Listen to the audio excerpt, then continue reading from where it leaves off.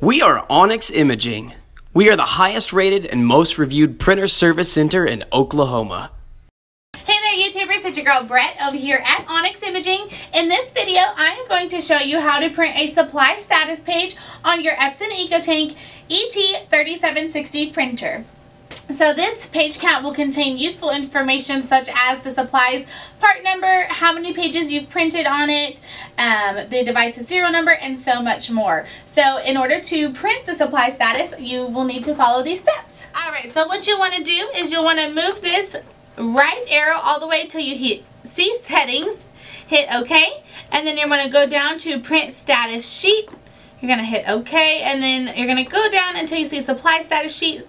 Hit OK, and then you'll want to hit this button to print that page. Alright, you have successfully printed your supply status page. Thanks for watching this video and have a great day. Thank you for watching.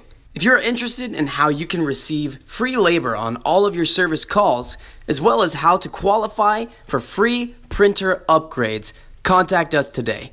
We are here for all of your printer and office supply needs.